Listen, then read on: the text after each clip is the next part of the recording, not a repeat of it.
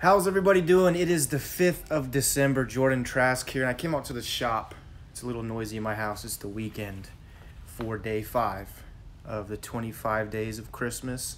So turn the volume up if you're just scrolling past us right now. Today, I drew a super random business category of restaurant. So I've been sitting out here trying to think of, if you haven't seen any of my videos, I'm basically coming up with campaign strategies for the holidays for random potential clients or industries or niches, if you will.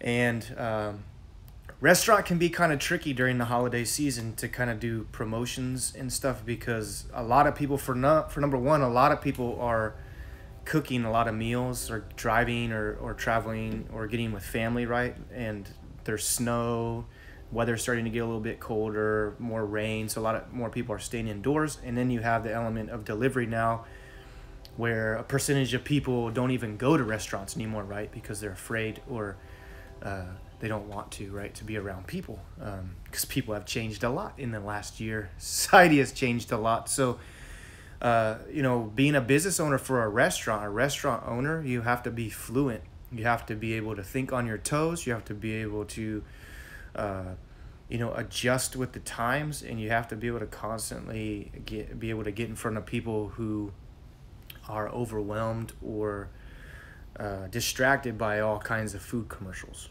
right? Food commercials, food signs, notifications, discounts, deals, specials, promotions, ads everywhere for food. One of the main things you look at when you're doing an ad is the coloration. I think a lot of times restaurants and stuff, they try to get people to come in the store or restaurant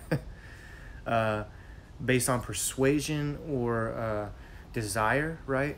Something that looks pleasing to the eyes, that is delicious, sounds delicious, that makes your mouth water, that seems fun, like a good environment to come and enjoy. Those are all ways that restaurants lure people in. But when it comes to pre-focus, we want to create something that lasts. We want to not just create a good first impression. We don't want to just catch somebody's attention.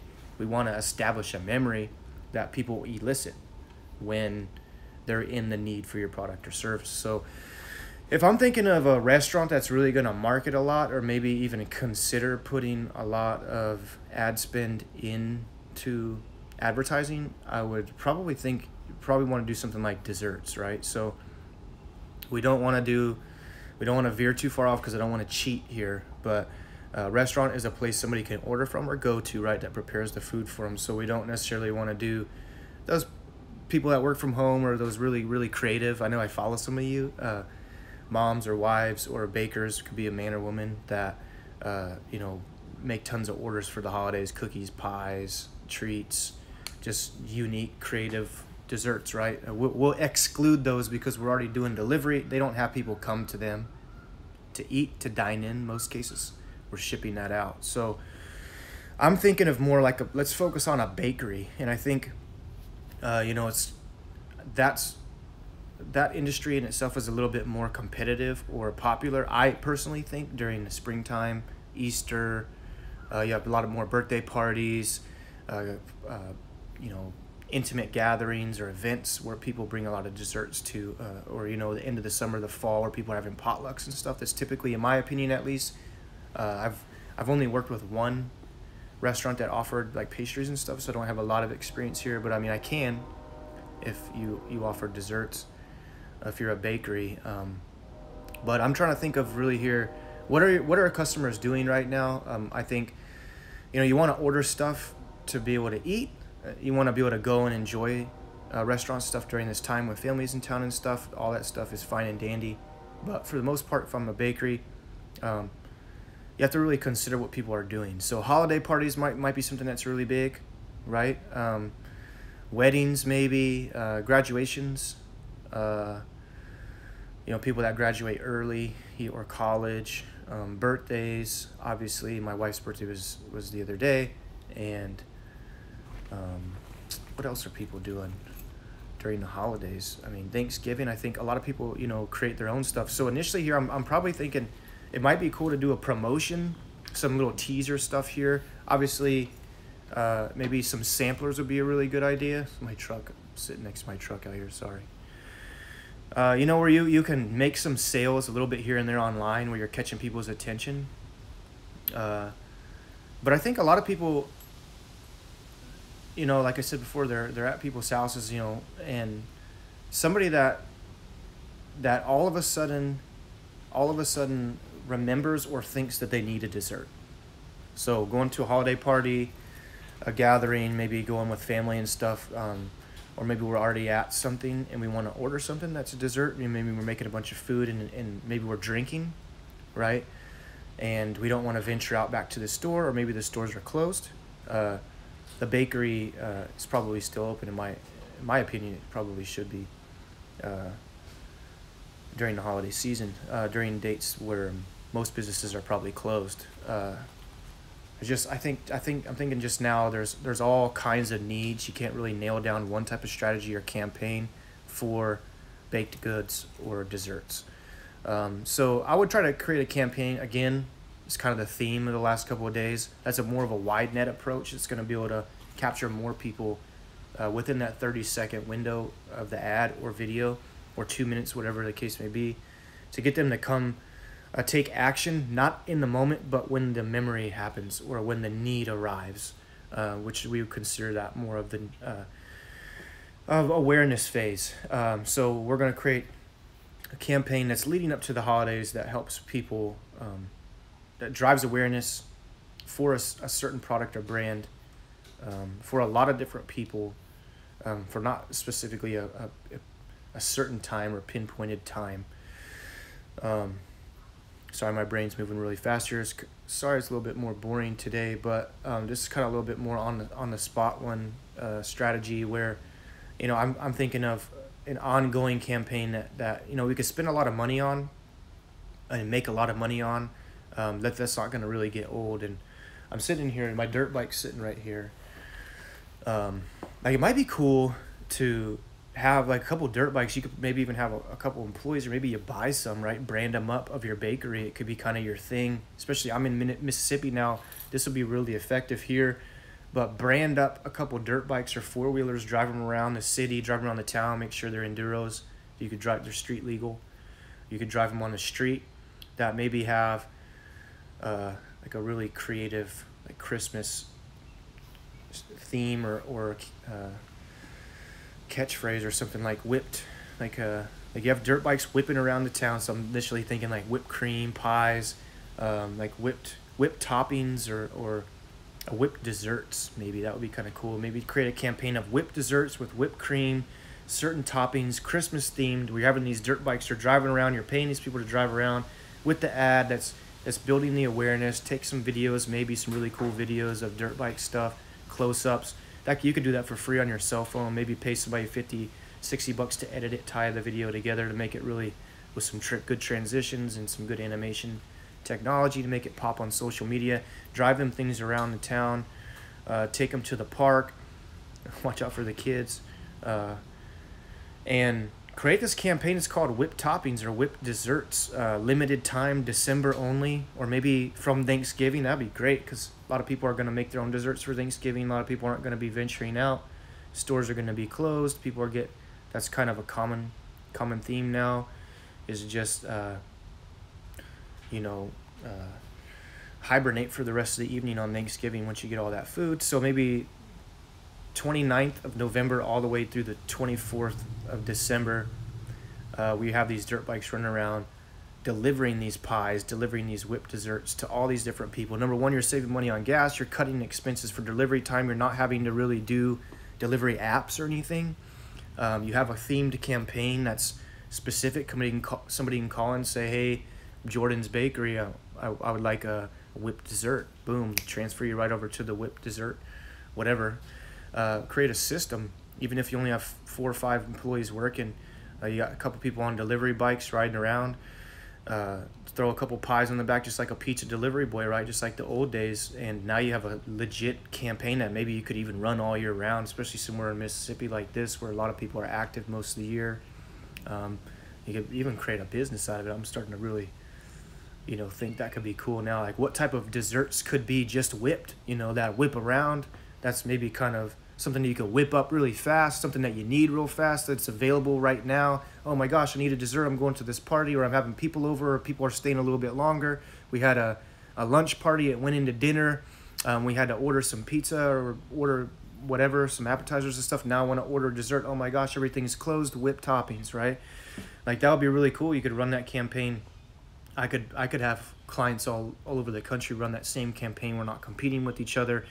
And it would really, I think it would really work really well in some of these small towns that I drove through over the summer, this past summer in Texas and Arkansas and Mississippi and Florida, where they don't have a lot of availability. You could even maybe create a business out of your kitchen, right? Where you're whipping up some cool desserts that don't cost a lot of money, saving money on gas, not paying on ads. Everything is local. It's all impression based. You're getting it in front of people. They're remembering when they need it. It's whipped toppings. It makes sense. You got these little dirt bikes riding around. It's catchy. It's unique. It's memorable. Creating a memory. Easy for people to remember. Don't even need to remember the brand name. Not spending a bunch of money on designs and elegant presentation and all these things. You're doing videos, right? Doing talk videos like this where you got to take a lot of takes or do your makeup, have your settings, all that stuff. And you're really just being true to who you are. If I'm local in Mississippi and I have a bake shop or something, I'd probably go hunting. I probably ride my dirt bike around. I probably go fishing and stuff. So being able to cater to the local community and, provide them or supply them with something that a lot of people want, which is desserts during the holiday season, I think is pretty genius. So whipped toppings, whipped desserts, whipped pies, whipped cream, whatever you want to call it. Do something big for the holiday season this year. If you're a bakery, think about it. You could even come up with scooters or something. They only cost like $500. It could be a lot cheaper to buy a dirt bike for $1,000 maybe than it would cost you to run a week's worth of ads. So think about like this stuff, outside the box type stuff. This is fruitful stuff. It's evergreen. You brand a truck, you brand a dirt bike, you brand something, and you get creative with your marketing. This stuff continues to give. Every time that dirt bike's driven, that truck's driven, the signs put up, the trailer. I got a trailer over here. People see the trailer. It may suck paying $3,000-$4,000 for a wrap for a trailer, right? But that's evergreen. You're able to park at places, right? And it's free ads. And so think about that stuff. Be able to map it out, compare, contrast. Be able to say, hey, each of my customers cost me $80 to acquire, right? So I'm probably gonna or I'm average. We flip it around. I make $80 per customer.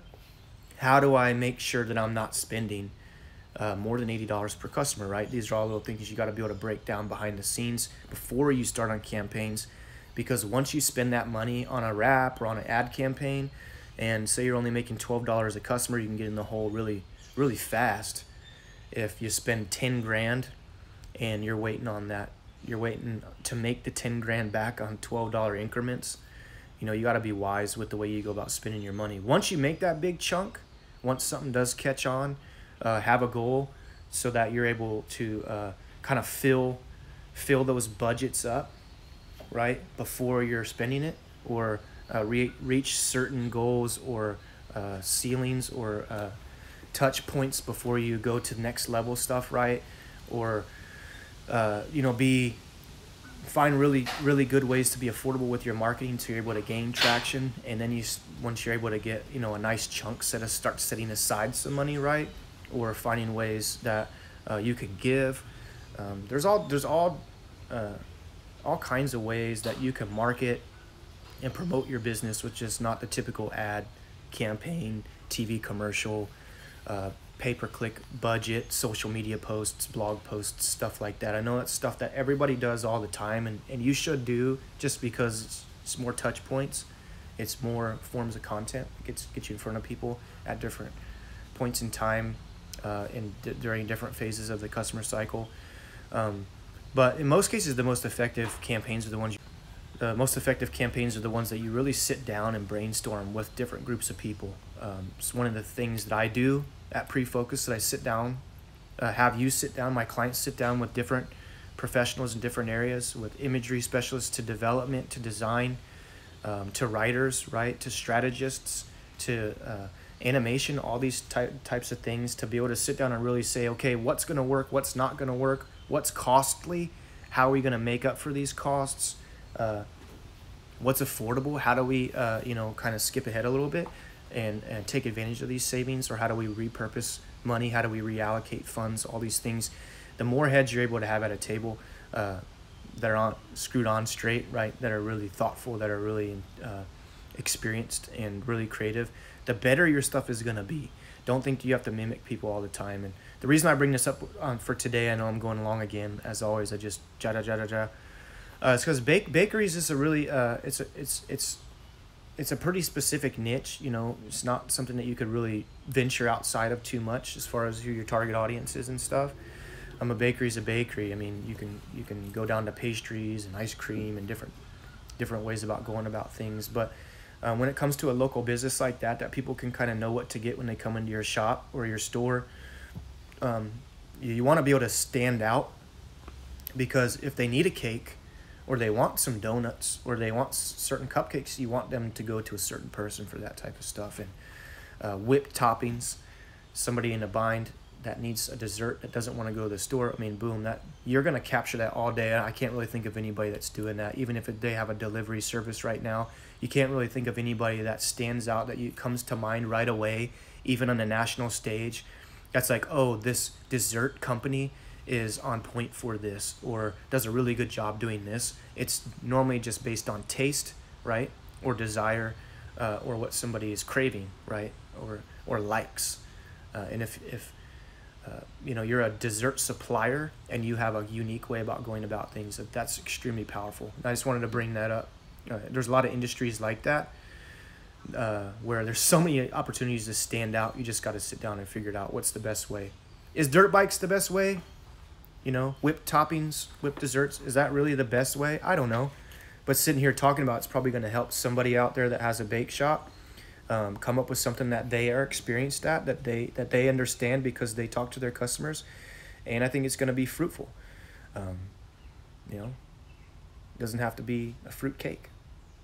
Be purposeful with everything you guys do. And always remember to pre-focus. Thanks for tuning in.